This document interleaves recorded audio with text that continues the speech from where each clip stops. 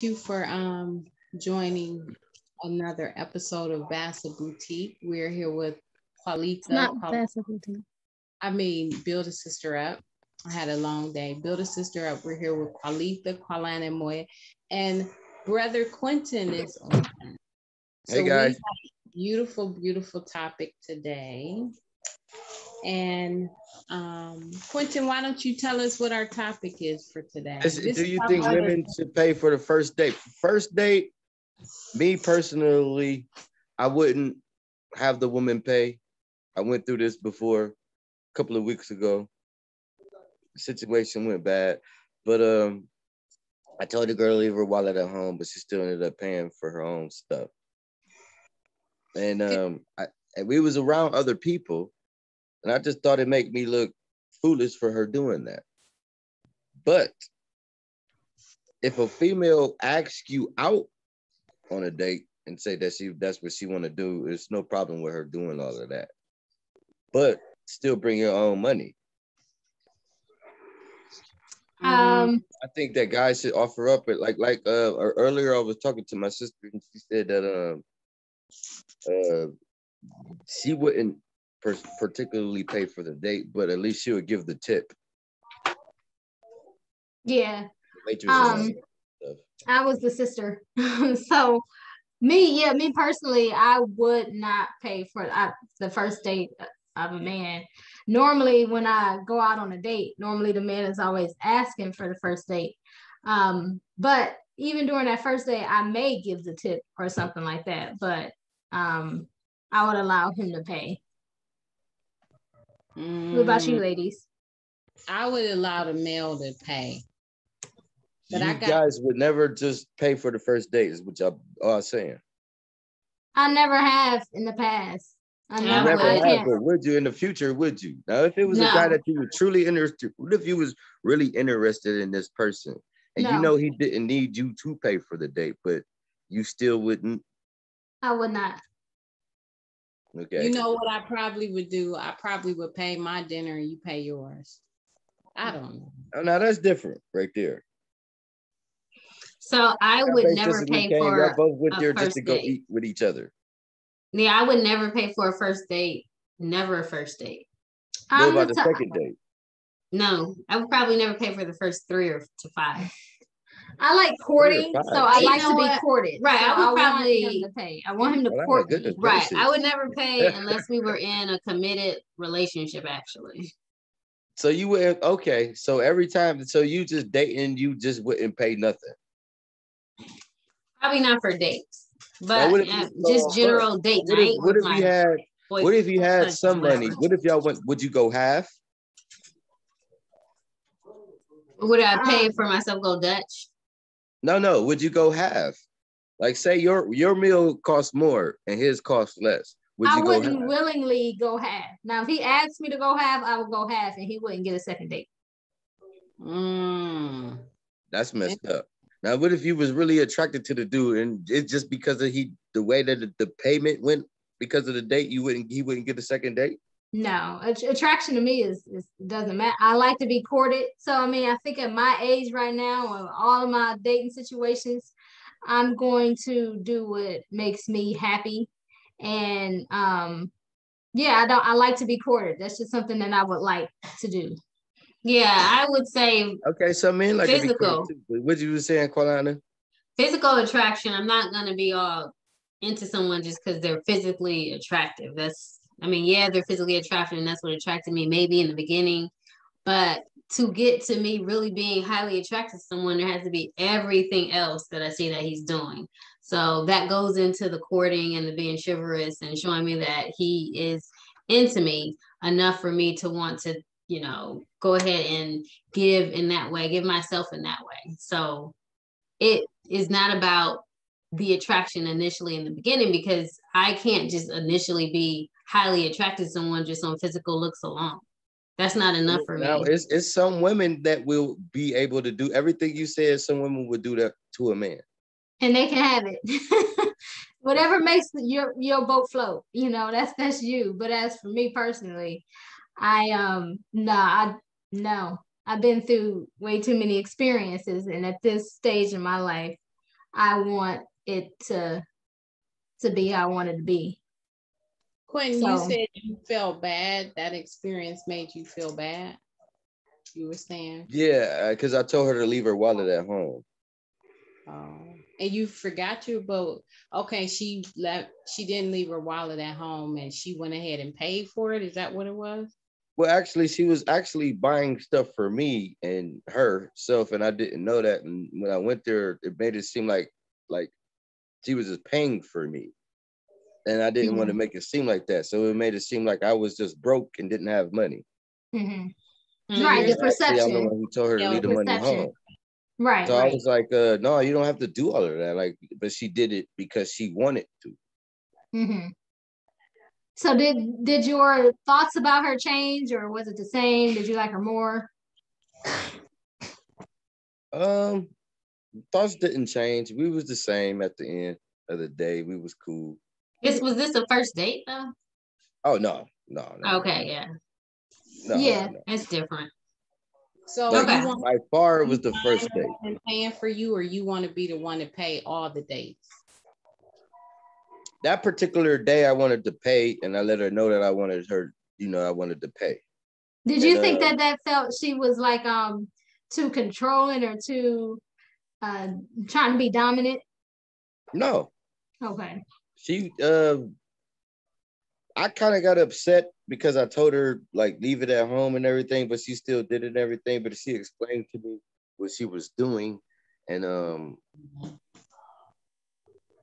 she just explained what happened, like what she was doing after I explained to her what I didn't want her to do. But she explained like, this is what I was just doing. I was doing it for you. Yeah, I mean, I get that too. When I'm in a committed relationship, I wouldn't want him to pay for every single date because there's some things I would just want to do because I like him a lot. Right. Exactly. She probably felt that same way. She probably just didn't want, like, to feel like she probably didn't want to feel like she wanted me to pay for everything.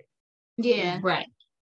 Because I mean, the dating phase. Some women and everything, they make more money than men and everything. And some men make more money than women. She make more money than I do. So she probably was looking at that too. Right. I'm just trying to look out for you. I know what you got going on and everything. So by me trying to be nice and everything, she was probably being nicer. Right. The dating phase is about if you're serious, it's about showing how you two may work in a marriage. So you don't give all the benefits of husband or wife, but you do show them, this is what we're working towards and this is how we can be compatible. And these are our ideal financial plans, how I want to run the relationship, how you intend on running the relationship too, or being in a relationship. Right. So it's important to see how you are treated and how you treat the other person in a dating phase. Now that should be another topic because people will argue that you should do everything that you would do in a marriage while dating. People will argue that. So that should be another topic. I don't think so, girl. Okay, girl. There's only certain benefits that can come after the ring is on the fingers and both of you guys made those vows legally and mentally and spiritually to one another. So it's different. Really? But now, do you believe in what's that? Well, like you said, is another topic. But do you believe in that? What they have that down there in Texas, where if y'all live with each other and everything, y'all in a relationship and all that stuff. Common law. And I will say too, legally speaking, a lot of common law is actually being abrogated, done away with. So if you really want to, but it's still recognized in some states. But if you really want to show your intents and purposes to each other and to the world, just legally do it. Right. All right, let's check out the comments. Jamila said, good evening, ladies. No, I've only paid for a date for a man I'm in a relationship with. That's right. She also said, I've definitely paid the tip occasionally. And she also said, that's right, Klein, benefits in a relationship must be earned. Deechlyn said, if you give it all away during dating, what do you have to look forward to in marriage? Right. That's true, Deech. Exactly. Chris Tim said, is this two different topics? Yeah, that's why I said that should be another topic within itself. Because going on a date is different from buying like groceries and all that other stuff and cooking for a person. Like you could go on a date and pay. Nothing wrong with that, women. men too. There's nothing wrong with that. Like, but you ain't buying groceries. You still got kids and everything to look after. You still got. I think it's like it depends on the person, because like you said, the one that you went on a date with, the woman, she was looking out for you too. Whereas some women just gonna be like, I don't care how much money you make, you still gonna pay for my date. So I think it just all depends. Right, yeah, you got gold diggers. They call them gold diggers. Well, no, not gold diggers. They just look for a different thing in life. But you should just date. They just want to be right. They look for a different thing. You should date according to the financial level you want to be on, the type of life you want to live. There's nothing wrong with that. That's called being equally yoked. Date who equally yoked is accommodating to you. You know what I mean? Mm-hmm. Date who is on your level.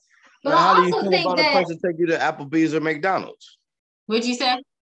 Applebee's or McDonald's. Like, now that's the dude paying for you to go to McDonald's, but you paying for Applebee's. Well, that's not equal. McDonald's, sometimes they have some good choices. They have a salad. So yeah, again, it depends on the person. If I don't know, if we've been talking for a while and then I'm okay with McDonald's, then I'm okay with McDonald's. If we've been talking for a while and I'm like, no, you need to spend a little bit more. So I think it depends on the situation and the person, honestly. It's all about impression, what the other person feels is a good impression for a first date. And McDonald's may not be everyone's first good impression. Deishlyn said you can buy groceries on a date and go home and cook a meal together. That is a great date idea. She also said women are naturally gonna pay for the groceries. Maybe again, it depends on those two people. But what if somebody got food stamps? If it's a first date, I'm not going to his house on a first date. Anyway, but they got food stamps. Yeah, what if they got food stamps? Who gonna be like, hey, I got food stamps? It's all in what you want. It's all in what you want. I get food stamps. I mean, on that topic, I guess it's not about the price, it's about the quality. So you can go in the creativity behind a date. So going to McDonald's is not creative at all. But I don't mind going to cooking for a person, but I got the food stamps. Okay, but the amount of spending a certain amount of money, that is just putting a quantity on. You don't have to put a quantity on, it has to be quality. I'm paying for all this stuff, but he really got food stamps. Right, you can spend $5 on a meal somewhere, but it's the perception, and it's also about the quality of the food. So it's not necessarily, it is about going to McDonald's. That's like a no. Food off some food stamps. It's McDonald's is not a good first date impression, but a quality date can come out of going somewhere where you can spend the same amount of money you would at McDonald's. How about you get your food stamps and buy you some good burgers from the store, and then make a better McDonald's burger at your house? That's what I'm saying. It's the quality. So it's not about the dude that paid for it off his food stamp card. It's not about where it comes from, unless it's coming from somewhere illegal. It's just about you thinking and planning and putting quality effort into a date. Okay. And it's about knowing boundaries. Boundaries is in not going to someone's house on a first date because you all don't know each other, maybe. So it's about all of those other things. It's not really about the money. So you don't have to say it's about being a gold digger. It's about the quality and the perception. D-Twin said, women are naturally expensive. They are not gold diggers. She also said, a man bet not take me to McDonald's or Applebee's. She said, whoever asks for the date should pay. And she also said, if he doesn't cut it out. So she said, Quentin, you need to cut it out. Chris Sim says, that's the way it should be. And then Ditchlin said again, how about you level up and get off the food stamps? Well, food stamps are, if they can get you some good food sometimes. So, I don't know. Level up. That completes our 10-minute talk. Level up. You need to level up and get you some food. This was a fun one. Yeah, it was fun. What you need to do. Well, we are Basta. Thank you all for joining us tonight. This was Build a Sister Up and Build a Brother Up. Build better, build both. Thank you all for the comments. Thank you, Deesh. Thank you, Chris. Thank you, Tramella, our other admin. Yeah, appreciate you. You can get some steaks off of food stamps. Yeah, you need to level up and get you some. Thank you. Bye.